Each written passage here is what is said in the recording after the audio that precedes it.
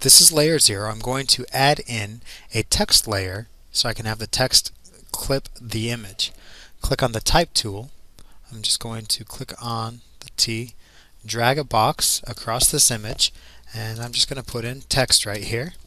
I can change the text size by highlighting it, and I'm just going to make it 150 pixels right there. I can move the text wherever I want. It doesn't matter what color the text is because it's going to take on the color from the photograph. Now I have my text. What I want to do now is put the text beneath the image layer. I won't see it, but you can see over here in the layers palette that text is beneath the image. Now with that, I select the layer 0 or the image, and I go up to Layer,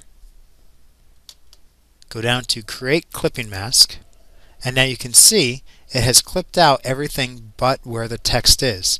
On the layers palette, you can see this arrow is showing this layer is being clipped by this layer. So I can move the text around to get it positioned just right on the picture, or I can move the picture around to get it just in the right location of where I want the text. So this is creating a clipping mask using text. You can also create a clipping mask using images.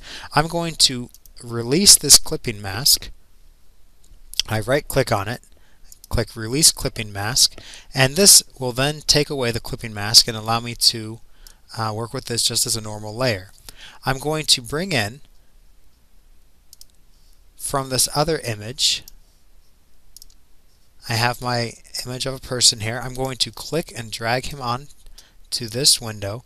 Now I want to create a clipping mask using this image as the mask. So I need to put the image that I want to clip above layer 1. So layer 0 is above layer 1, or the image I have with this person. Then instead of going up to Layer, Create Clipping Mask, a shortcut you can do is press the Alt key on the keyboard. Notice how my cursor changes to these two circles. This indicates that it's creating a clipping mask, and I click and it does the same thing. So now I can move the silhouette around to wherever I want the picture.